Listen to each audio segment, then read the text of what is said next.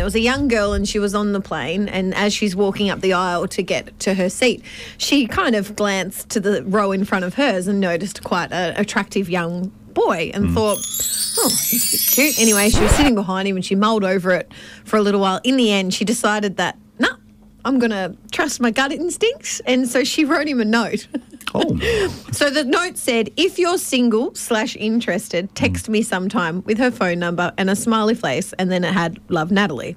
Anyway, but a lot of people commented saying, oh my God, did you do that at the beginning of the flight?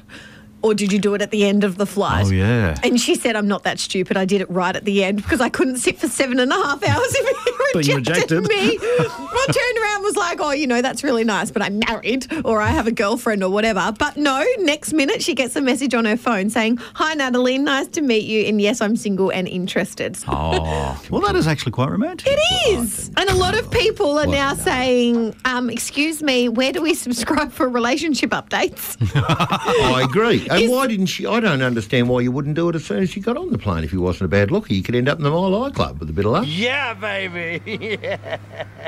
Well, that's a good... Eh? Yeah, I suppose she looked at the negative, didn't she? I She would look thought at the you'd get positive and rejected. think, crikey, I'd rather sit with her for 7 hours than myself. So what, your note would say... Hey, baby, hop over the... I'll meet you in the toilet. Hop over the seat, sit on my lap for a while and we'll see what pops up. I'll meet you in the toilet. Oh, my God.